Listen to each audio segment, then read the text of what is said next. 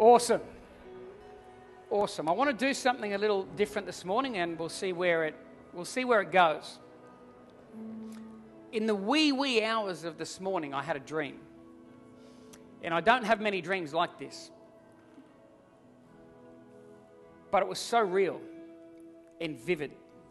Ever have one of those dreams where you wake up and you're trying to work out, was that a dream? Was it real? Was I there? Was I not? And it's so real that it sits with you. And I come to the conclusion very quickly that was not we went out to a friend's Christmas party last night and we ate all kinds of, they just had like finger food, you know? And so I don't know whose fingers were in some of that food, but it wasn't one of those, you know, ham pizza and you have too much ham and you have it wasn't one of those.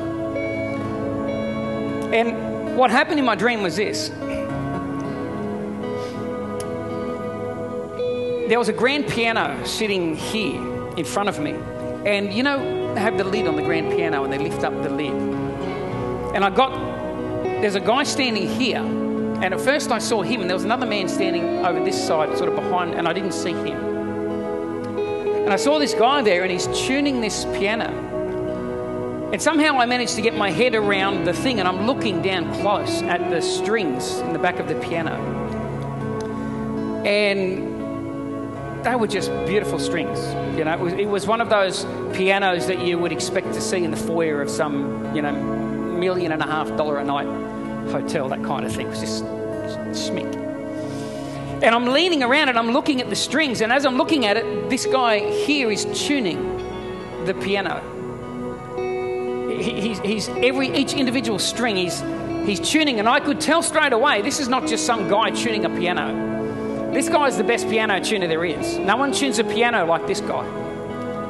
And I'm looking at these strings, and he's so delicate and was just so gentle with what he was doing with the strings. And then I looked up at him. He was standing here, and my eyes went from the strings to him, and he had tears in his eyes as he was tuning the piano. And then all of a sudden I noticed, while I'm looking at him, I heard a voice over here, and I looked across and there was another gentleman there. And he said in such a beautiful way, he said to the guy that was tuning, he said, no, that's too low. Tighten it up a bit more. And there was such unity between these two guys. It's hard to understand. It was hard for me to put into words. It was almost like these two guys are one guy. And they're working together and they're tuning this piano. And it was so important to get the perfect amount of tension because they wanted to strike the key and make the perfect sound. Each string was put where it was put to make a certain sound, and the sound had to be perfect. It had to be 100% right. And I could see in the tears in this guy's eyes that everything he was doing was to get the best note he could possibly get out of each individual string as a tune. And then I thought, God, that's us. And you're the piano tuner. And the way that you get the perfect note out of each of us is by adjusting the tension. And sometimes you wind the tension tighter. For no other reason than this string is designed to bring out a perfect note. And I've got to tighten the tension on that string if I want to get the perfect note out of it. I'm not trying to break the string. I'm not trying to destroy the string. I know exactly what that string is capable of, and so I'm going to put the right amount of tension on to get the perfect note out of that string. That's what I'm doing. And then at other times you loosen the tension on the string. If you've seen these guys when they warm up with their guitars, sometimes you're tightening the strings to get the perfect note. And sometimes you're backing off a little bit and releasing the tension. But the tension is coming and the tension is going. But the tension has a purpose, and that purpose is to bring out the note for which that particular string was created to create. And I felt like God said that there will be people here this morning, and your year, 2021 for you you've been like that string, and you've felt the tension, and it's come in waves where it gets tightened, And maybe you haven't fully understood that there's a purpose in the tensioning, that God uses the tensioning. He uses the tensioning to bring out of you the best. That which brings tears to his eyes when he hears that note. It touches the heart of the piano maker. He tunes it to perfection, then he stands back and he plays, and he's emotionally moved by the beautiful sounds that are being made, by these strings that he's perfectly tensed up and released and so on. And I felt like God said for some of us here this morning, that's what 2021 has felt like. It's just been this tensioning. And sometimes the tension that's pulled nice and tight, other times it's kind of backed up. But it's been a year of being tuned. It's been a year of the strings being stretched and flexed. But it's the end game is not the tensioning and that's not the end game. That's just the process. The end game is to produce the perfect note that you were put here for. And I have this feeling that 2022 is going to be a year where many of those strings are going to have a chance to play that perfect note. That God's been tuning and tightening and releasing. But 2022, there are going to be people that are going to look back and go, I feel like I'm playing that note now. I feel like the life is there. The sound is coming back. I'm making a difference. I'm in harmony. And then all of a sudden these examples began to come to me. And I thought about a guy in the Bible called Joseph. Anyone know a young fella called Joseph? Anyone read about Joseph in Genesis 37, I think it is? And you know, Joseph's got a tune that he's created to make. He's got a sound that's going to come out of him. He's just a little bit cocky and arrogant and not very wise. And has to learn a few life lessons in order to actually get to that place. And he makes this decision, for whatever reason, to gather his brothers together and go, guess what? I had a dream last night, boys. There was all these corns of wheat standing up, and one was for me and there was one for each of you. And guess what happened, boys? And they're going, right, yeah, what happened? All of your corn bowed to my corn. Bad move, Joseph, bad move. His brothers didn't take too kindly to it, those of you that know the story. They actually ended up dumping him in a pit and then selling him off to slave traders. And you know the rest of his life, it's tension, isn't it? There's this tightening and loosening. There's this adjusting. He spends time in prison. He's accused of sexual harassment of a young lady who happens to be married to a really powerful man.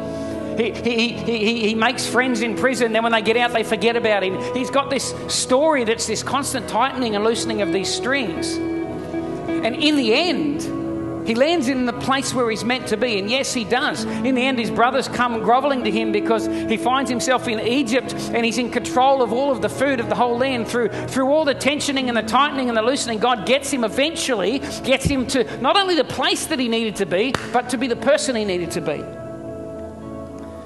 Not only the physical position, but the heart position that he needed to have. Can you imagine if he still had control of at the end of the story, had control of all that food and his brothers came then? First thing I would have said is, you remember that dream I had? Who's laughing now, boys? But he doesn't. He doesn't even tell them. He feeds them, and as a result of that, the Jewish nation began to thrive again. His family saved. I think about a guy called Moses. And I don't know if you're aware of this. Most people think that Moses received his call from God when he was standing at the feet of a burning bush. That's not true. That's actually not true. If you go back and you read in Acts chapter 7 when Stephen, the martyr, this great man of God who, again, died, was murdered, was stoned to death simply because he believed the Jesus story. It's recorded in the book of Acts. The book of Acts is not a book. It's an ancient historical document documenting the first 30 years of this thing called the church. That's what it is. We read this thing and go, it's a religious book. Forget the religious book stuff. This was not written by religious people. It's not a religious book. It's a collection of ancient documents that have been compiled together to make it nice and easy for us when we come on a Sunday and carry it under our arms. When these guys wrote this thing, they never envisioned one day we're going to be part of a really big religious book. They weren't thinking like that. They were just recording the facts as they knew it, recording what they felt God was saying, recording what they saw, recording what the people he interviewed told them. But in Acts chapter 7, it's recorded that Stephen, before he gets martyred, he gives the Jewish religious leaders a history of Israel. And if you go and read it, you can see, I can just imagine them all smug and pious as he goes along, and our forefathers did blah, blah, blah, and they're like, yes, yes. And then right at the end, he turns on him and he says, you brood of vipers, you suckers, you killed Jesus. He was there. All the stuff I just told you about was pointing to him, and you missed the boat. It's the end of Stephen. It's funny though, 2,000 years later, we still know who Stephen is. I wouldn't have a clue who threw those stones. God's got an amazing way of doing what he wants to do.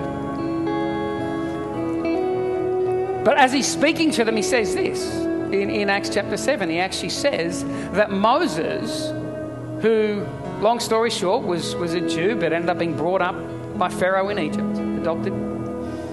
One day he's walking around, and of course by this stage the Jewish people are all slaves in Egypt, and Egypt are getting their pound of flesh out of them, making them do all the hard work. One day he sees a Jew being mistreated by a Egyptian slave driver. And he takes matters into his own hands, and he gets in a bit of fisticuffs, and it says he killed the Egyptian. But Stephen says that when that happened, Moses was actually thinking that this Israelite would turn around and realise that he was sent of God to save them. You read it in Acts chapter 7. So Moses knew before the burning bush moment that he was called to lead Israel out. He knew that. He had a sense of what his life was about. He knew what tune he was meant to play. But he wasn't ready yet. He wasn't ready yet. And so from that, of course, the Jews find out about it, and then they sort of pull back from him. The Egyptians find out about it. He's fearing for his life, so he takes off for 40 years. Disappears. We don't know a lot of what happened there, but next time we find him, he's just a herder. He sees this bush burning. He approaches the bush, and everybody thinks that's when he had his call. But according to Stephen, he knew what tune he was meant to play before that. But guess what? He wasn't ready. So I can imagine those 40 years, there was a bit of tensioning, a bit of tightening, a bit of loosening, things going on. So that not only could he land where he was meant to land, but he'd be the person he was meant to be when he got there, so he could play the tune and the note that God wanted him to play with his life. So many other stories that we could talk about. Jesus. The writer of Hebrews actually mentions about Jesus. He says that Jesus actually learned obedience through the things he suffered so that he could become the perfect sacrifice that he was. Isn't that interesting?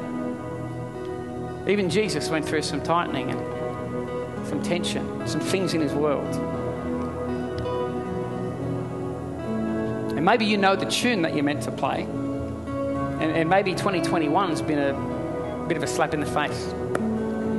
Maybe you're standing here at the end of 2021 and you feel like you're further away from that tune than you were at the start. Anyone ever feel like that? I feel like I'm further away than I was at the start. Well, I feel like God wants to encourage you today that that's not the case. The tightening and the tension, the tuning that's taking place is all because God knows that perfect tune, and he's getting ready to strike the key on the piano. I want to do something a little bit different this morning. We don't normally do things this way. If as I'm talking to you, if you feel like this, the Holy Spirit's speaking to you, I want to ask you to do something. I'm going to ask you to hop up out of your chair, and I'm going to ask you just to come up the front, and I want to get some people to come up and pray for you this morning. As I said, I don't have dreams like that a lot. That's not what I have. I've actually got a message here that I want to share this morning, but I just feel like it's important this morning that some of you know that the tensioning and the tightening is God, and he's doing it because he loves you. He's doing it not because you're past your use by date. He's not doing it because, well, I've got no other use for you now, so you can just suffer and go through all this stuff. He's doing it because he knows that there's purpose and value. He knows that he has something for you. He knows what that thing is. God's a loving God, a caring Father. That's hard for some of us to understand because we didn't have that in the natural as children. There was always ulterior motives. But God in heaven is not like that. He's not like that. And it doesn't matter how many mistakes you've made or how many times you've blown it. I believe in a God that is very, very gracious. And I may at times delay what he wants to do, but I believe that it takes an awful lot for God to get to the point to go, you've missed your opportunity.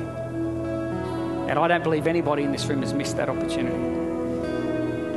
So if that's you this morning, I know it. I don't want you to feel embarrassed or anything, but I just believe as we respond, it's an act of faith. To get up and to come up the front, it's simply an act of faith. And it says, Peter, I think it was Peter, says that God resists the proud, but he gives incredible grace to the humble. There's something about acting in faith and humility that opens a door and the Holy Spirit floods in. And it also says that the enemy flees. I believe in God, but I also believe there's a devil. It's not an equal and opposite force. God wins every single day of the week. Every day of the week. God is the creator. The devil we talk about, he's a created being. Don't give him more glory than he deserves.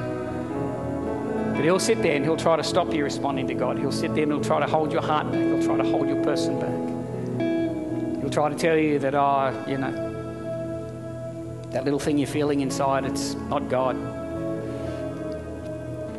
Those little butterflies, that little thing going on in your heart right now, that's the Holy Spirit. That's how God communicates. That's God's way of getting our attention. Whenever we respond to God, he floods in. So if that's you, I just want to ask you to come on up. Just come on up. Don't be embarrassed. Don't worry about other people in the room. It's got nothing to do with other people this moment. And if you're sitting there and it's not you, I want you to pray for these people that are coming up. I want you to pray for these people.